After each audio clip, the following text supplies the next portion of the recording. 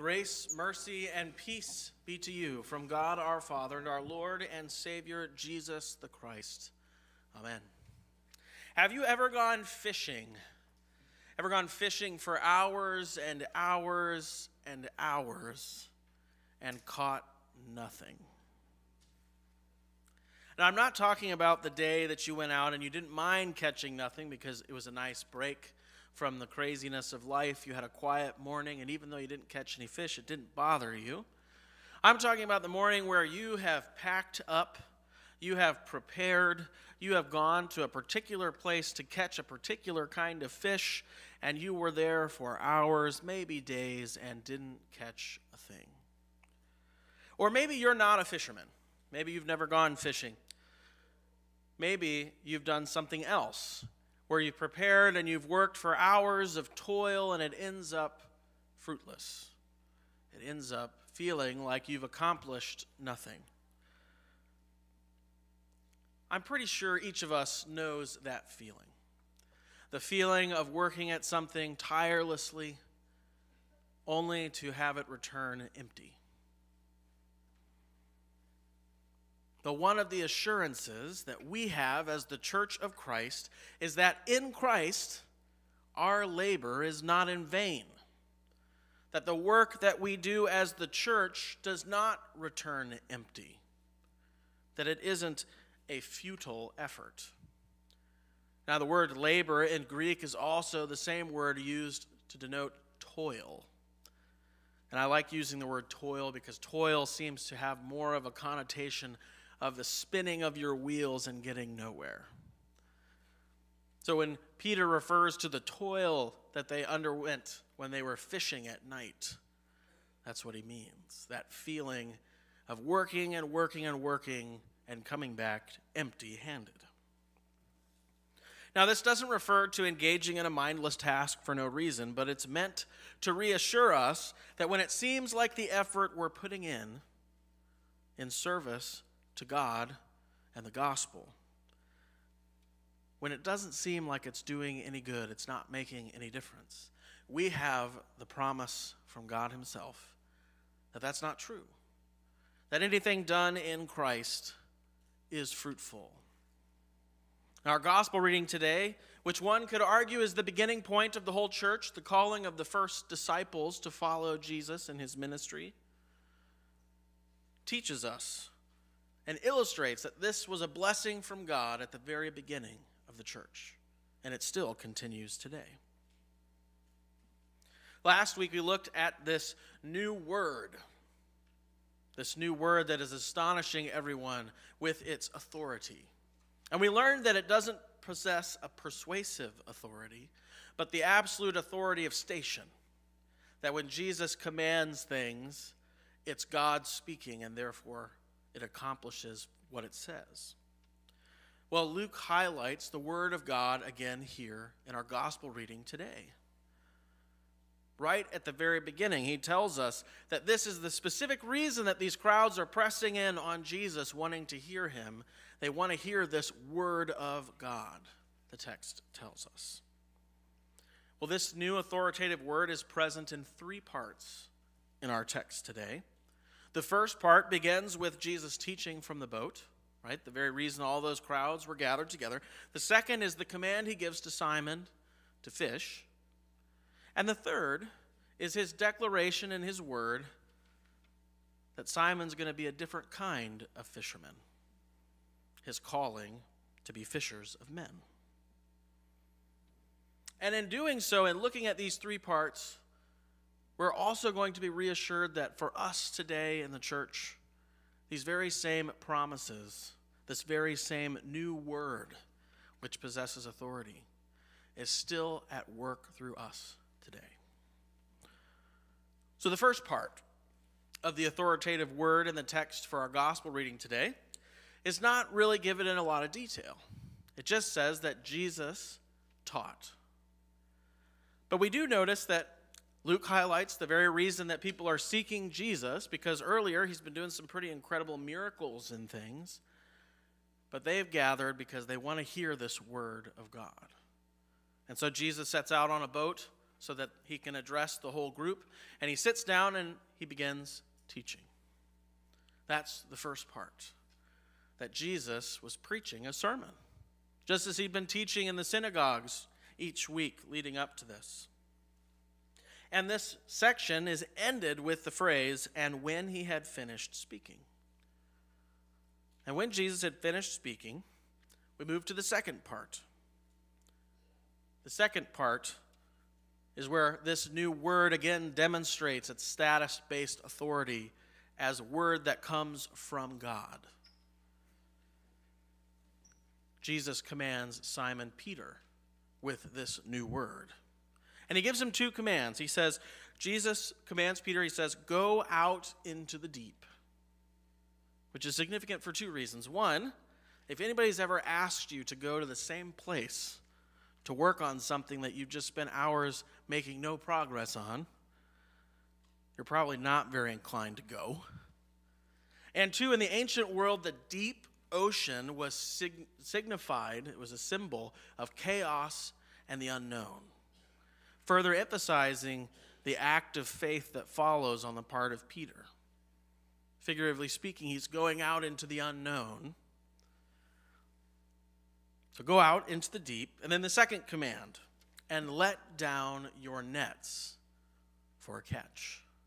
So not only has Jesus told Simon Peter to go back to the same spot, now he's telling him to do the exact same thing that he just spent all night doing and accomplishing nothing.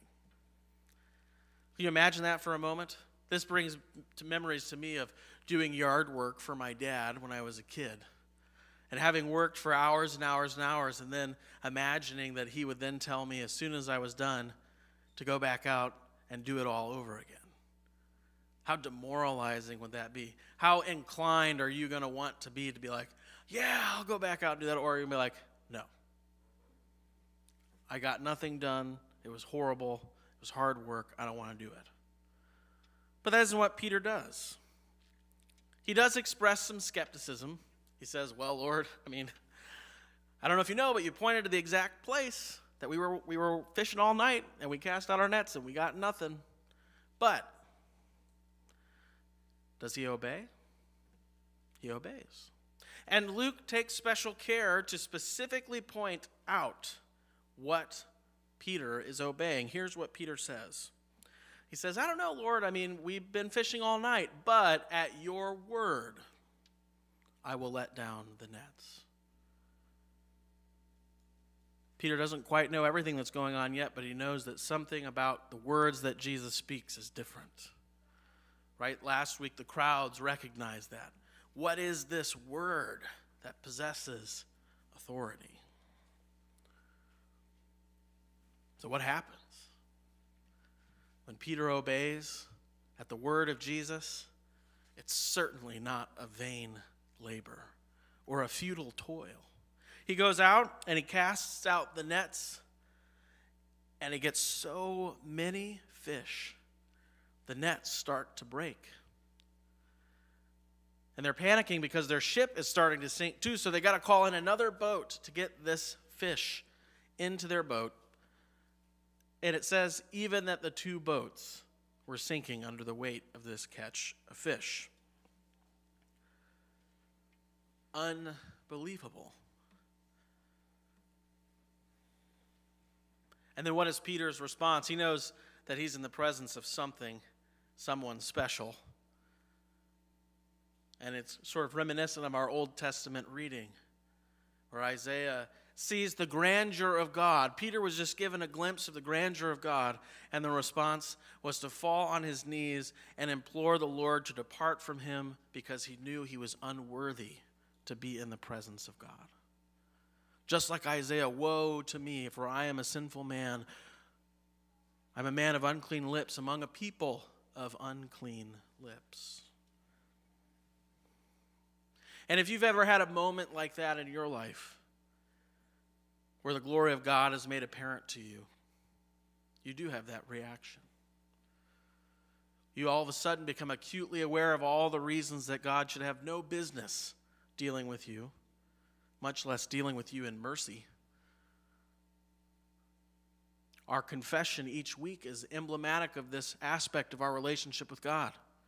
We come here and confess our sins, knowing that when we come into the presence of our God and his house, we are unworthy to be here. That all we can do is implore the mercy of Jesus. So Peter has cast out the nets, caught this unbelievable catch of fish. Everybody is in awe. So what was the difference between the futile toil of the night before and the successful catch of fish? It's the same boats, it's the same nets, it's the same fishermen. I mean, all these guys, they know what they're doing. It's not like they went out and toiled all night because they were inexperienced and didn't know what they were doing. That's their livelihood. They're all fishermen by trade. These are like the guys that you would go to ask questions about how to catch fish. So it's all the same stuff, but what's the one difference? The word of Christ. The command of Jesus to go and do this thing. And all of a sudden, it's transformed. This mundane activity, this empty toil is transformed. Does that sound familiar to you? It should, as Lutherans. Maybe you've been in your catechism lately and you know that one of the questions in there is, how can water do such great things?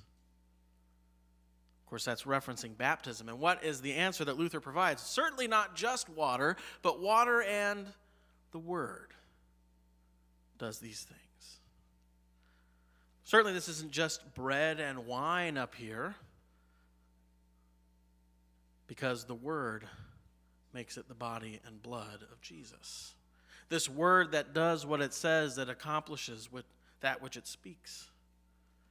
That is the difference. It makes all the difference in the world. In our gospel reading, it's the difference between futile action that yields no results and the most successful single cast of a net ever. And in our lives, it makes all the difference between getting wet and having some bread and wine and being claimed as a child of God and participating in the sacrifice of sin and the resurrection of the dead. Has God ever given you a similar charge to the one he gives Peter here, where he seems to be calling you to go and do something that you feel like you've been doing forever and getting nothing done? A command that feels like it's the same vain labor that you've been toiling with for so long. Maybe it's prayers for a friend or a loved one to come back to the faith. Maybe you've been praying for years, and you just wonder when it's going to take. And yet, you read the Bible, and that word still calls you back to lift them up in prayer, to bear witness to Jesus about them. Or maybe it's serving a neighbor of yours or a coworker whom you seek to deepen your relationship with, but they're very stubborn and unkind. And yet you're still called to treat them with love and respect and share and seek opportunity to share the gospel with them. Or maybe you're a parent and you're fighting with your kids about going to church or confirmation or some other tasks that the Word has laid upon your family. Or maybe it's simply reading the Bible at home. And you've been in that task, and it feels like the result has been nothing. And yet still, go out to the deep and cast out your nets. Go to that same place and do that same thing. But what's the difference? The difference is that Christ is in it. So we know that it is not a labor done in vain. And this brings us to our third part of the text, where this new word makes itself known. The third part is, after this amazing thing has happened, Simon Peter has fallen in confession, and Christ has said, "Do not be afraid." So he accepts this confession. He says, "You don't need to fear me. I haven't come in judgment of your sin. And not only that, but I am going to make you a catcher of men, a fisher of men." This new word has charged those who follow Christ to go and catch men. And as I demonstrated with the kids, that doesn't mean that we go out with a fishing line and a really big hook or a big net and throw them at people. It's talking about this new word, sharing this new word, knowing that that new word is within you and goes with you wherever you go. And that is our assurance as the church of Christ. This third part assures us that not only what the work of the church will be, but that it will have Christ's word, Christ himself in it. Therefore, it is not in vain, because Jesus has commanded us to do it. Therefore, go and make disciples of all nations, baptizing them in the name of the Father, the Son, and the Holy Spirit, and teaching them all that I have commanded you. I will be with you to the end of the age. Jesus is in the work of the church. He's in that word today. The very same word that said, go out into the deep and cast out your nets, and yielded all that fish so many years ago. Dear brothers and sisters in Christ, Jesus and his words are with you in all of your God-given tasks, and all of the things that he's called you to do, the love of your neighbor, the prayers that you lift up for those you love, and maybe even those you don't, the call to spread his word, this new word that possesses an authority unlike any other. Jesus' word has authority, the authority from God. And that word has been given to you and me. It now lives inside of us. That word commands unclean spirits, fevers, and fish. It also commands Satan, sin, and death. Your Lord has spoken. Your sins are forgiven. You have life eternal.